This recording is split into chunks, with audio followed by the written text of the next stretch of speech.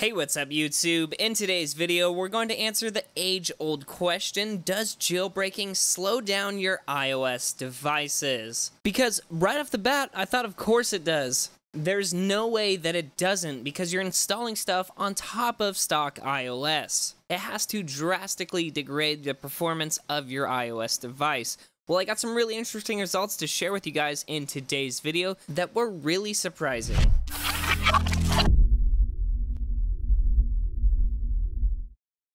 Okay, so first up, thank you so much for watching today's video. I really hope you guys enjoy this. This is kind of an interesting topic, and I got some really surprising results, like I said in the intro of this video. Anyway, guys, if you're excited to see those results, don't forget to give this video a huge thumbs up. It took a little bit of time to produce, and of course, if you want to see more content just like this, don't forget to subscribe. Alright, let's get directly into today's video.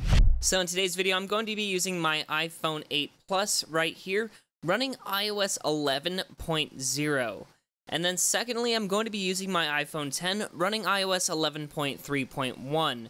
Now, there are a few differences. One, they're two different devices, being the 8 and the 10, but that being the case, they have the same exact processor, the same graphics card, and the same amount of RAM. So kind of comparing these apples to apples is probably okay, but just to be thorough, I went ahead and did most of these tests on each individual device just to show you guys the similarities and the differences.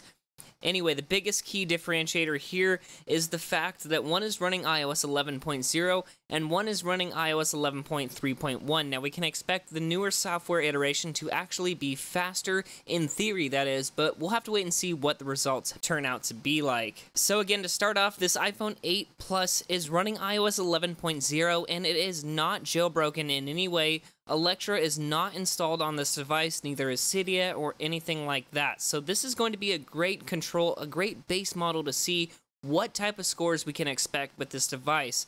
So again, the single core here we have 4245, and the multi we have 10,235. So again, the score can be used as a base comparison to see if jailbreaking later on impacts these results. Alright, so like I said, for the second test, I'm going to be using my iPhone 10. Now, it currently is jailbroken, but the jailbreak is not enabled. Again, it's running iOS 11.3.1. But again, like I said, for the second test, I wanted to see what it would be like if the phone had previously been jailbroken, but it's just not currently enabled. So again, I'm just going to run a quick Geekbench score, and let's take a look at what this result is like. Alright, so once the test concluded, we actually have a score of 4251 and a multi-core score of 10,289. So if we compare the scores side by side of a non-jailbroken device compared to one that has previously been jailbroken but the jailbreak is not enabled, they are pretty much identical.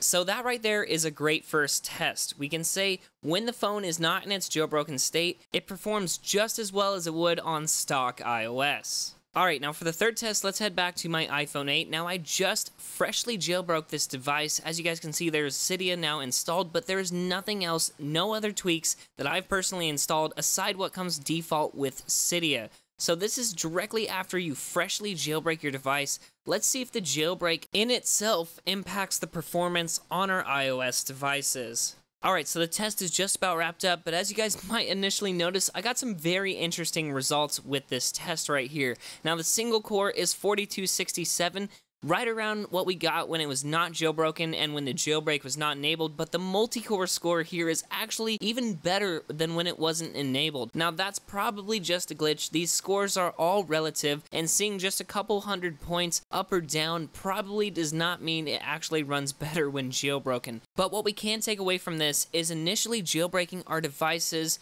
and having Cydia installed does not impact our performance in any way. Alright, well, with that being the case, I went back to my iPhone 10. Now, this one has a lot of tweaks already installed. That's the reason why I didn't really want to wipe this guy entirely. I've been doing tweak videos with it all day. So when I restart and re-enable my jailbreak, as you guys can see, there's a lot going on. There's a lot of top tweaks. There's a lot of widgets enabled. Now, I guess I actually didn't show this in the video, but there are currently 89 packages that I've personally installed on this device. Granted, not very many of them are outward facing. There's not many that show a lot of animation or are very CPU intensive.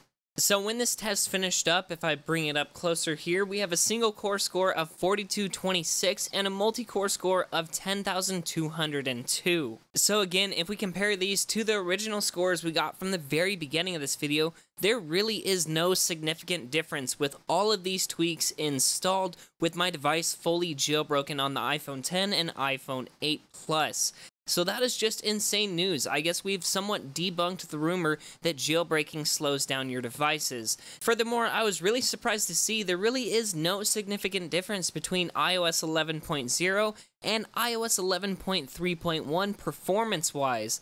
They are also next to identical in Geekbench. Alright, so I feel like I was on an episode of Mythbusters here, really trying to prove that jailbreaking does slow down your devices, so on my 8 Plus, I went ahead and installed as many tweaks that I could possibly think of that add some animation that could be running in the background that may be CPU intensive. So I added a ton of these tweaks. I already noticed my device was somewhat stuttering, so that is when I really wanted to run a Geekbench score with these tweaks potentially running in the background. Now, the reason why I picked these tweaks in particular is because I've noticed in the past, just from general use, that with them installed, my battery life has suffered. So I figured something had to have been going on where they are using more CPU power than they should be. And when they're using the CPU power, that means less CPU power is available for you to use or for your apps. So once these results completed, we got a single core score of 4066 and a multi-core score of 8,617. So as you guys can see, that is a drastic decline in performance just from 3 or 4 tweaks that I knew could potentially be hazardous to my device, especially that fluid widget, especially Fingale, which animates the icons.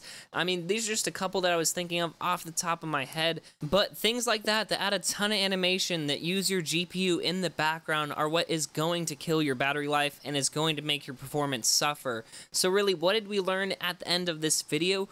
Jailbreaking, even having it jailbroken in the jailbroken state, really does not impact performance at all. It all depends on the tweaks that you have installed. So again, if you want to have your device maintain the performance that it should have initially before being jailbroken, just ensure that you're not adding a ton of tweaks that add consistent animation to your device, or animation that could be going on in the background without your knowledge. I mean, things like cylinder is going to be okay because that animation is only activated when you actually swipe from page to page, but things like the fluid widget or Fingale probably are running in the background even when you're in an app. And at least from my experience, it's tweaks like that that hinder your iPhone's performance. Again, just to reiterate, it really doesn't seem to matter how many tweaks you have installed. Again, I had 89 packages from Cydia on my iPhone 10 and pretty much maintaining stock iOS performance. It really just depends on which tweaks you have installed and ensuring there's not 1 or 2 that are really dragging your device's performance down. Anyway guys, just to wrap things up, here's all the results that we got from today's video and a little bit more. I went back and ran the GPU tests in Geekbench to see how those are affected as well, and these are the results I got. Again, the major takeaway that we can get from this video is that jailbreaking, the initial jailbreak itself, really doesn't impact your performance in the slightest bit. It seems to all depend on certain tweaks and maybe the amount of tweaks, but more so it seems to be there's just 1 or 2 tweaks that primarily focus around animation that seem to be dragging my device's performance down the most. Again, even with the scores being reduced to about 4,000 on the single and 8,600 on the multi, I highly doubt you're going to notice a difference in day-to-day use. This really is only going to come into play when you're playing a graphics-intensive or CPU-intensive game or doing something along those lines. Anyway, back in the days of jailbreaking the iPhone 3GS, iPhone 4, 5, 5S, these scores were anywhere between 500 and 1500, so if you saw a 500 point, or in this case a 1500 point reduction, that pretty much rendered your device useless and unusable. So that's one reason why back in the day jailbreaking your devices slowed down the performance vastly, but now when these scores are 10 times what they used to be, even a couple 100 point reduction really is not going to render any difference in your day-to-day use. Anyway guys, these are the results that I got. Let me know down in the comments section how the Electra jailbreak has been treating you. And let me know if you're on iOS 11 to 11.1.2 or if you upgraded to iOS 11.2 to 11.3.1 while you had the chance and you're on the latest version of the Electra jailbreak. Anyway, if you guys liked this video and thought it was interesting, please let me know with a huge thumbs up. And if you want to see more content just like this one, don't forget to subscribe before you go. Anyway guys, thank you so much for watching, but until next time, this is Tony, signing out.